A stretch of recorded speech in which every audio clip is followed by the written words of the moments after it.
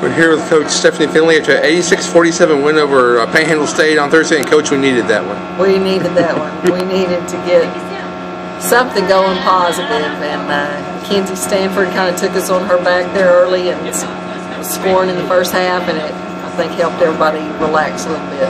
And a lot of good passing. I think 22 assists on 32 baskets. Oh man, that was the thing I was most proud of at halftime, that we had, I think, 9 assists at halftime, and I told them that in the locker room and asked them to see how many we could go out and get, and sure enough, 22. That's very good. And if we could keep that up, that would be great. And a lot of production from the 5 position. Jordan Gorham, career high 13. Hope Dawkins had 12 in there. Yeah.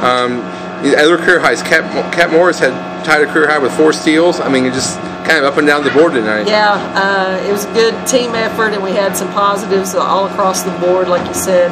I think at halftime, not only Gorham but Mackenzie Brown, they were like 100% from inside there too. They were hitting all their shots in the paint, and we had a bit of a mismatch there, and if we played 2 of them at the same time, we definitely had a mismatch. We were trying to take advantage of that.